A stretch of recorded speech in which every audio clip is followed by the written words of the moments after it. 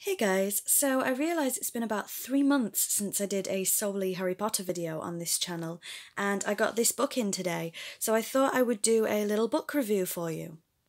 So this book has been out since 2017, so I'm quite late to the party in getting it. To be honest with you, it just slipped under my radar, I didn't know it existed. So this is the unofficial guide to the collectibles of our favourite wizard, Harry Potter, by Eric Bradley.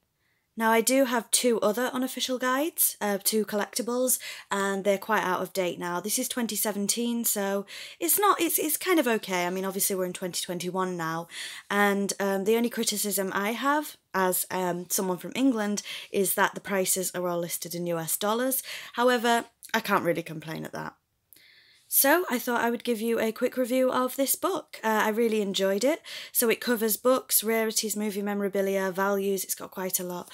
So this is the front cover, as you can see. I really like this. So it has the original Philosopher's Stone movie poster here, which is one of my favourite posters actually. The Philosopher's Stone book, which I believe is trying to illustrate a first edition there. We have a golden snitch, a Sirius Black lenticular poster, and Hagrid's crossbow down there. Then if I turn to the spine, it just says that. I quite like the gold that they've used. I quite like the colour scheme of the entire book, actually. And then on the back, we have the chair, the famous chair, which I'm going to talk to you a little bit about, actually. There is a couple of bits in this book that I hadn't seen. So we have this arithmancy sign. Sorry, my camera's blurred there. We have this arithmancy sign, this life-size Dobby, and the Ford Anglia. So I'll lean in close here if you want to read that for yourself and pause the video. And if I just take you to the barcode, it says originally it was US $22.99 or Canadian dollars $28.99. I actually paid around £3 for this on eBay, so I definitely think I got a good deal. So without further ado, let's get on. So I quite like the colour scheme, like I said, that they've used for this book. It's very vibrant. And then we have the copyright page, of course, and the acknowledgements page. I'm not going to obviously read everything to you, we'd be here for far too long. But here we go, we have the introduction. And like I said, the only criticism I have, being someone from the UK, is that it is very US based. However, the author is US based, so I can't really complain about that too much. So we have some gorgeous illustrations in here. This is one of my favourite quotes by J.K. Rowling. So chapter 1 is on books. So here we have a first edition of Harry Potter and the Philosopher's Stone. Now I don't have a first edition, they go for tremendous amounts of money. However, I do have an edition with this wizard on the back rather than Dumbledore, and my edition also has various errors, but it is not a first printing. I do, however, have a first printing of, I think, Goblet of Fire, but definitely Order of the Phoenix, Half-Blood Prince and Deathly Hallows, although it's a different cover to this one. It's the UK edition. I think there is also a UK edition, I'm not sure, but I'm talking about this cover that I have for Half-Blood Prince. So I do have a couple of first editions. They are the later books though, so they don't really sell for tremendous amounts of money. But I don't buy to sell, I buy to keep, so I'm not really so fussed about the value in that sense. Now these are the American covers. As you can see, it says Sorcerer's Stone. I don't think, I mean, I'm looking at my shelf now, I don't think I actually own any American editions of the books. I may own one, but looking now, I don't think I do actually own any American editions. So that's probably something I need to work on. And we carry on. This is just about the printing errors in the first editions. Got some lovely pictures here of different sets, etc. I find this kind of stuff really fascinating. I love this artwork as well. This is, I think this was by Thomas Taylor, right? I do think that's Thomas Taylor's artwork, and I just love it. And then this, I don't know if you guys know about this. I certainly do, but I do not own it. It's The Tales of Beedle the Bard, handwritten by J.K. Rowling. Now, I know this is a highly sought-after piece for Harry Potter collectors. I don't think I'll ever own it, unfortunately, but it is a stunning book nonetheless. I do own, however, the auction catalogue for when this book was auctioned off. but it's not quite the same, is it? So then I do obviously have this copy of The Tales of Beedle the Bard, not signed by J.K. Rowling, unfortunately, but I do own that copy. I think a lot of people do, actually. And then if we flick to the next page here, now these editions are editions that I don't have, but I would absolutely love to own them one day. And if you have a look at the front here, it's got Fantastic Beasts, Somewhere to Find Them, Quidditch Through the Ages, and I believe... I've just checked, and for some reason I thought Tales of Beedle the Bard came in this edition, but they don't. It's just Fantastic Beasts and Quidditch Through the Ages. These two little books here were written and published for Comic Relief, to support Comic Relief. I do own those. Now, I've never, like I said, I don't buy things to sell, but I've heard that these two books do have quite a high value now, quite a high price point, because they released later editions of them. But I don't actually know how much they're worth, but like I said, I won't be selling them anyway. Moving on, so this is, of course, my favourite edition of the books. This is the edition that I grew up with. These are the illustrations that I grew up with. This is definitely my favourite of all of the book covers. And again, these are something that I've seen, but I've never owned. I believe, don't quote me, but I believe the Potter Collector owns a couple of these. I think, don't quote me on that. But they're uncorrected proof copies. Again, these are quite rare. These are very, very rare, and I don't think I will ever own one. But it's nice to see them anyway. We've got some notes by J.K. Rowling and a J.K. Rowling autograph here. Now, if you've been on my channel for a long time, you know that I do actually own this. I'm not going to show you right now, but I can see it. I'm looking at it. I do own this, and it's my only authentic J.K. Rowling autograph. I got that quite a while ago, actually. I want to say 2014, 2015, something like that. And again, I don't personally know the price point of this autograph. Here, I looked at this and nearly died, $19,120. That's not just for that. That was for a rare first edition book as well as that. So that scared me a little bit at first. I don't actually know how much that is worth on its own, the one I own. But again, I'm not going to be selling it. So there's that. So again, we've got a book here signed by quite a few of the cast. I do have a couple of signed books, but they don't have that many signatures in them. So as you can see, I'm flicking through quite quickly, but this whole section is on the books.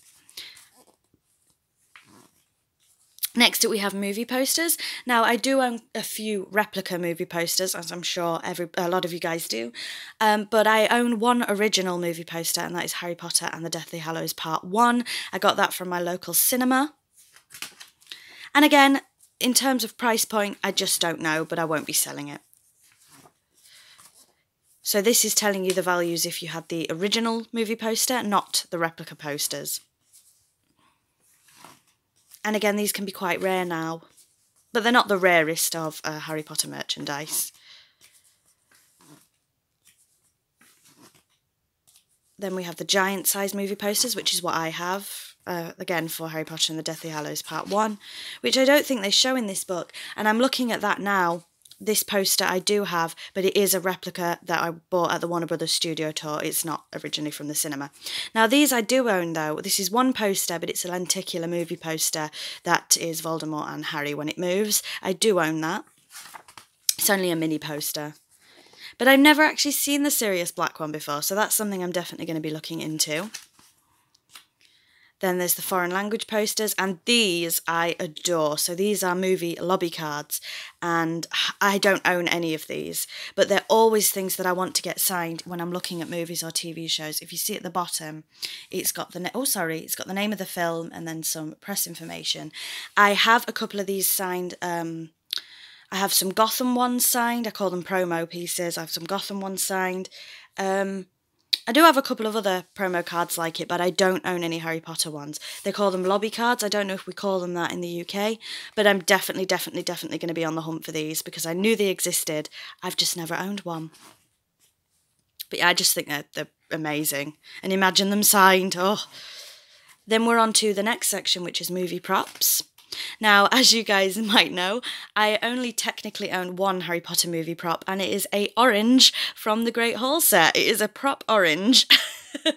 I also own some snow in a little jar that was from the Hogsmeade set, but I don't own anything, majorly expensive or rare when it comes to Harry Potter movie props, simply because Harry Potter movie props are so rare. So you see these pop up on eBay from time to time. Now, just to reiterate what I mean by movie props, I mean props that were on the set of the movie, or there's other things like costumes, basically anything that was screen used is a prop. I'm not talking about prop replicas like the Noble Collection creates. I'm talking about things that were actually used in the movie. And I only own one, technically two, about that. But I do actually own a prop card.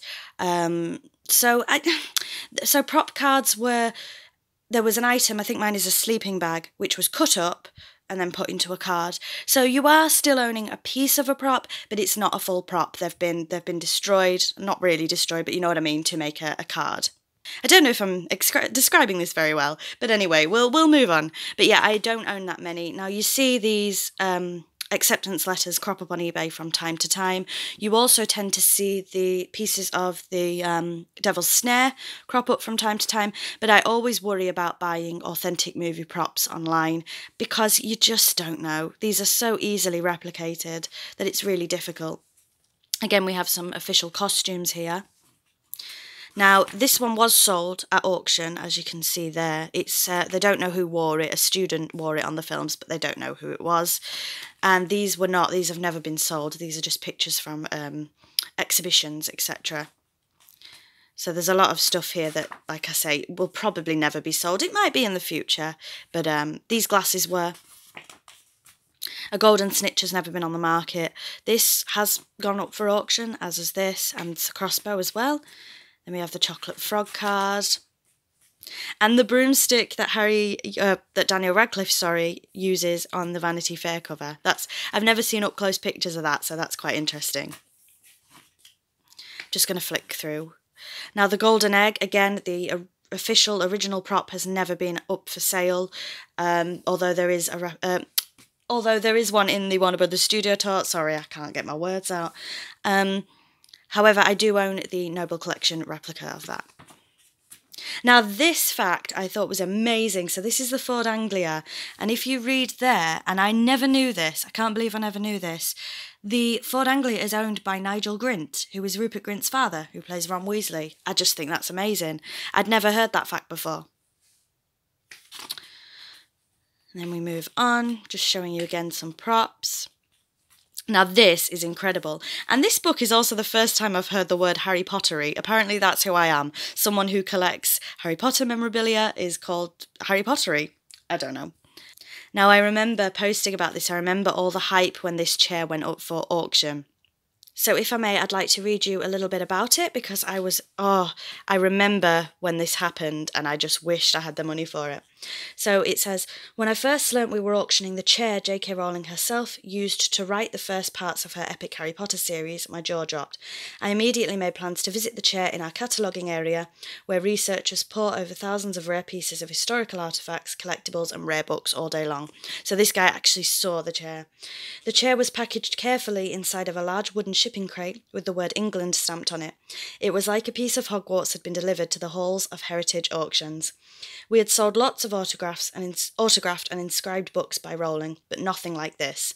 This was the kind of item for which collectors spend their whole lives looking, like Albert Einstein's wristwatch or Abraham Lincoln's inkwell. But to collectors, Rowling's chair represents the throne of the entire Harry Potter universe, and it was decorated by the creator herself. I was thrilled to be in the same room when the chair sold in April 2016 for a spellbinding $394,000, fully 8 times its opening bid. Little did our auction staff realise it would become the most valuable piece of Harry Pottery ever sold. I just think that's incredible, and I do remember this selling. I remember the hype around this chair going online. So here we have a bit more about the word Harry Pottery, which I'm so surprised I'd never heard before. It says, "What's Harry Potter, you might ask? We call it the hobby of collecting items relating to the Harry Potter books, films and fandom. There are a lot of Harry Potter items that have been made in the 20 years since the first Harry Potter book was published, and this is the world of Harry Pottery. From the books to holiday ornaments to rare movie props, all of it belongs in the world of Harry Pottery. The phrase Harry Pottery was coined by Heritage Auctions co-founder Jim Halperin, I hope I've said that right, when the chair sold for such an astonishing amount to an anonymous bidder. It wasn't me. I was quite surprised J.K. Rowling would sell the chair," said Gerald Gray, the former owner and the CEO of Auto Control USA Incorporated. She originally sold it for a children's charity. Gray donated 10% of the hammer price achieved to Lumos, Rowling's charity for children. So, yeah, I'm so surprised I'd never heard the word Harry Pottery before, because that technically applies to me. But yeah, I'm sorry to talk about this chair, but it was very, very interesting stuff, and I wish I could have owned it. And there's more pictures of it and more information about it. I'm not going to read you too much more, but it's incredible. We also have this bracelet that J.K. Rowling designed in 2013. She auctioned it off for Lumos, her charity. Again, I remember when that went up as well, and I knew I didn't even bother bidding on it because I knew I would never win it. So then we have a couple of kits here and things like that. Harry Potter art, so this is the 8 most valuable pieces of art. So Thomas Taylor's image. We have this one, which was drawn by J.K. Rowling herself. The Ford Anglia, which was drawn by Cliff Wright. Thomas Taylor's Dumbledore art. The Cliff Wright's cover art for Harry Potter and the Prisoner of Azkaban. Mary Grandpré, time artwork. I love Mary Grandpré's work. We have Tommy Lee Edwards' sorting hat picture there. Tom Richmond's Mad illustration. And then on to rare promotional items. So I do have a couple of promo items. I've a few. They're not specifically book or movie related, some of them are to do with the video games, but I do have quite a few promotional items in my collection. I don't have this life-size Dobby, however. So this was a press kit of Bloomsbury. It was a Half-Blood Prince advertisement for a midnight release party. This is what you got. I have the poster for it, and I have the Bertie Bott's Every Flavour beans, I believe, but I don't have anything else from that press kit. Then autographs, of course. Of course, we know I've got quite a few autographs. And here we have a call sheet. I do own a couple of Harry Potter call sheets as well as other fandoms.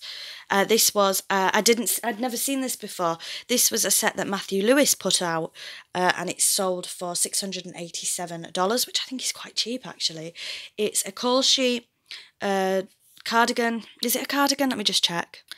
So it's a grey fleece hoodie stitched with Chamber of Secrets on the front, Harry Potter cast and crew on the left arm from 2002. It's a white cotton long sleeve t-shirt with the Harry Potter logo on the front and Chamber of Secrets crew 2002 on the back. A scarf, a Gryffindor scarf with a patch reading Harry Potter and the Prisoner of Azkaban. Matthew Lewis signed all of the items as well. A pass for the London world premiere of The Philosopher's Stone. There is. Again, signed by Matthew Lewis. A pass for the dinner at the Savoy. An authentic autograph card. A call sheet, a ticket, and a guest pass for Harry Potter and the Chamber of Secrets. So I had no idea that that set was being sold, had ever been sold, this Matthew Lewis set. But I just think that's quite a cheap price, actually, for all that. But again, it's lovely to see them all pictured here because I had no idea that had been sold. And there's a bit more. We've got a crew scarf, a crew hoodie, a crew hat, or different crew hats. And here we have press kits, which I do love. I do love press kits. Then Harry Potter merchandise. So I do own that Voldemort in the back there. So this talks about the rare original Lego sets, the Noble Collection chess set, Dumbledore's wand. We have the glasses. We have a remote control wand. Funko Pops, as you know, I do collect Harry Potter Funko Pops as well as other Funko Pops, so I do have quite a lot of those.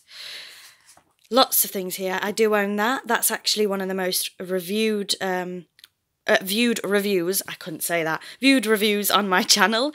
I also own that Monster Book of Monsters. The sorting hat I own again. I don't own this Dobby. I really want him though. We have the sweets. There's lots of things here. Lots of memorabilia that you've probably seen before. Now, this pin I had never actually seen. I love it, this Weasley Wizard Wheezers pin. So I'm going to have a little look around for that because I love that pin. The Golden Egg, obviously I do own that from the Noble collection. I think I've done a review of that on the channel before. Lots and lots of things here, as you can see.